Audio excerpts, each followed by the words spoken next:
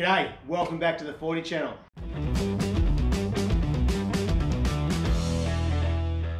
Righto, so in true form of this build, we're still attempting to do everything in the shed. So the whole idea of this build, as you guys know, is that we want to be able to try to do everything in your own shed, your own workshop, or your own homes. So, electroplating.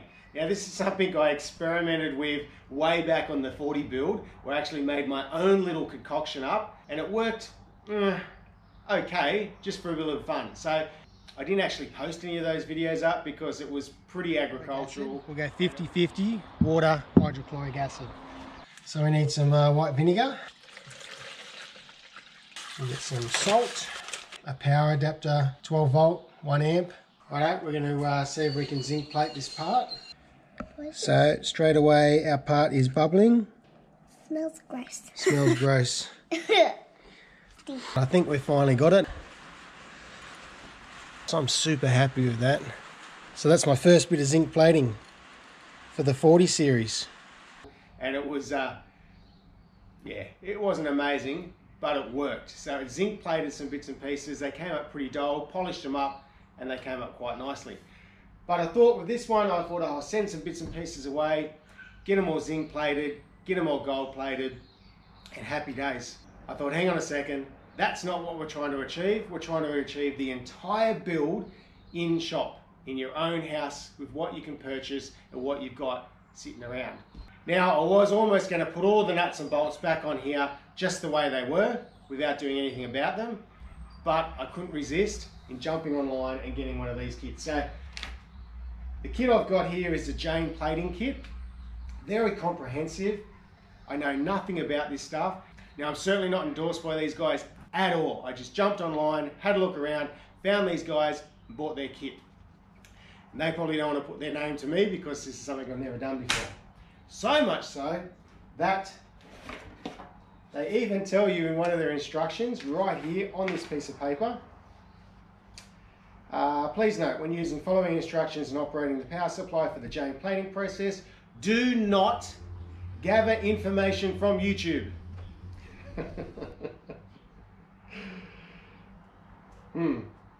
Continue on. Most importantly, don't watch YouTube videos describing how to use this power unit. Okay. Righto. So, I guess reading that brings an end to this video. There's a number of different kits out there. Now, I bought this one for two reasons. One, well, it's right here in Australia. And two, full technical support. I've already rang these guys, had a really quick chat with them, just trying to decide whether or not I'll buy this kit or not, and whether it was for me, and whether this was the way I wanted to go. Very helpful, and that was a big plus for me, so I jumped on and bought it. Now, I'm not going to go through this whole book and how to set it all up, because to be honest, I don't really know. I'm just going to follow all the instructions in this book, put it all together, and hopefully we have some success.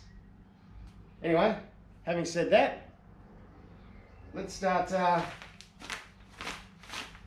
mixing chemicals and see what we can achieve.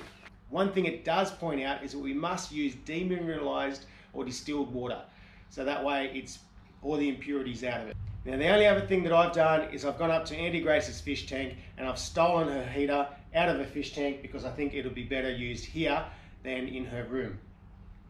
Don't.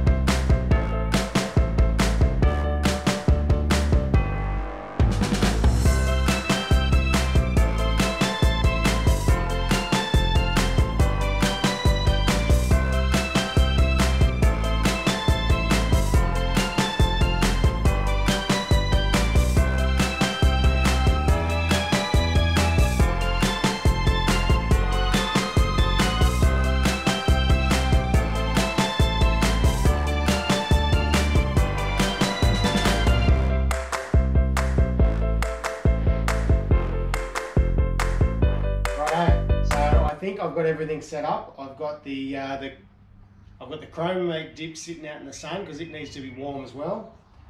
I've had this going the whole time with the agitator and Andy Grace's fish heater. 20 degrees. So we'll run with that. Now I've got my little bit of a test piece here.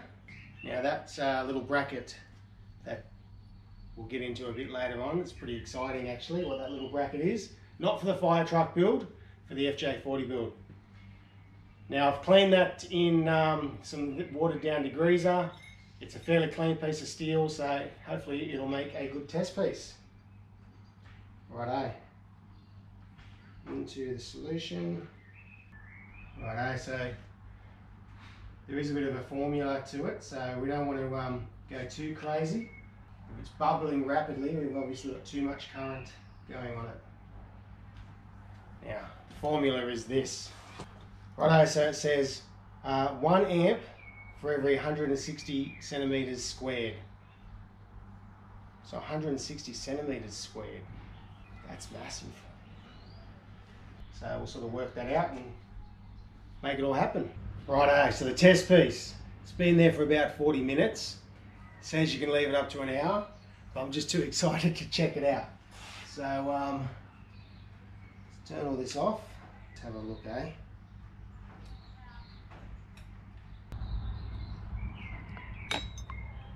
Oh, look how shiny that is. Sweet.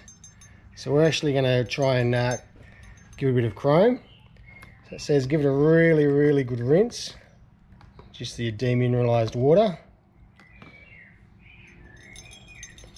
Then into the Medex. I guess that's like a bit of an etching process. Back over here, give it another wash. Okay, then we're going to go outside where it's sitting out here, and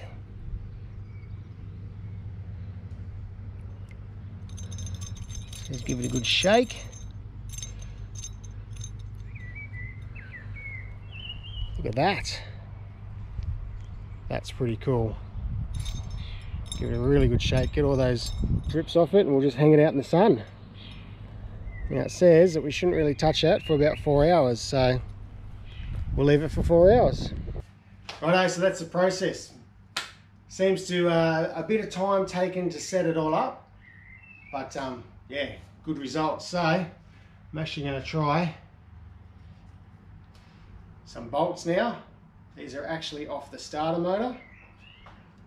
We'll see how we go. We'll see how those bolts go. Pretty much that's the process, and so far with my first test piece I'm super happy with it. Now the most important part about all of this is preparation. There's a huge amount of preparation, more than I even realised. So preparation is the absolute key. Chuck it in some rust remover. I've been using the Chem Tools rust remover.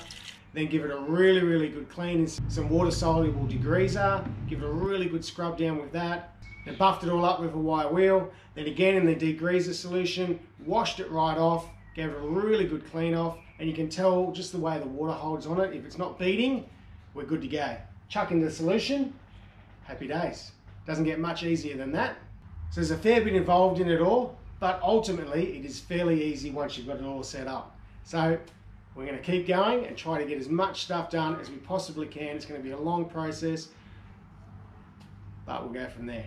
Righto, today's episode was pretty different. Nothing really to do with 40 Series Land Cruisers, except for that the fact is that this will give us what we need to continue our build on the fire truck and every build to come from here.